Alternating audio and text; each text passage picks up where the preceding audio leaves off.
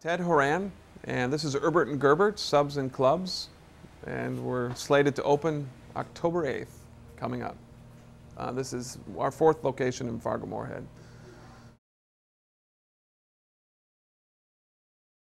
You know, in the restaurant business, obviously margins are pretty thin, so we have to do a lot to make sure that we're profitable. So that's one angle, and the other part about it is being a good steward of the community. And for us, we take, you know, especially today, we take energy efficiency really seriously. So we're always trying to find ways to be more efficient, whether it's the way we light our space and the type of equipment we use, to new innovative things like on-demand water heaters, which I'm excited about since we just installed, and it's cool. So it's important for us to be mindful of that and to have an energy conservation program in place so that our employees are mindful of it as well. You know, what equipment stays on, what equipment is shut down, what time is it shut off, do we really have to leave the oven on all day? Those are things that we talk about. We're not great at it. We're constantly evolving, but it's something we're focused on. Sure. Yeah, watch your step. It is tiny. It's awesome. Yeah. Smalley and Stacy putting away all of our nice new things. This is our kitchen. And this, when they installed this, I kept waiting for more parts.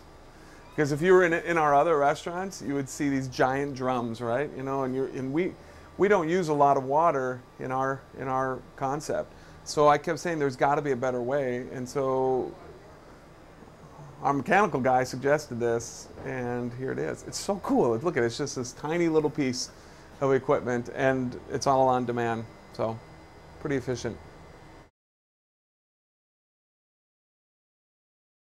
No question, because that's the hardest thing to do, is to determine, you know, how much power or how much energy are you actually using.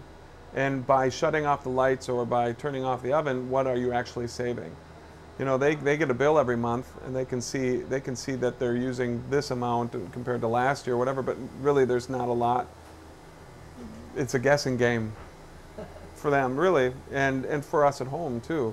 So I'm always searching for ways, you know, to determine what we're using and what we can do better. Yeah, my wife and I we have an awesome old home, and we had an awesomely big boiler in our basement that was seriously, it was 1964 was when it was installed. It was this giant thing that, I'm cheap too, so in my mind I didn't want to drop, you know, $5,000 on a new boiler, and I really didn't equate the savings to what I would dump out on a new boiler. So I kept letting this thing sort of hop along year after year. We just installed the new boiler last year.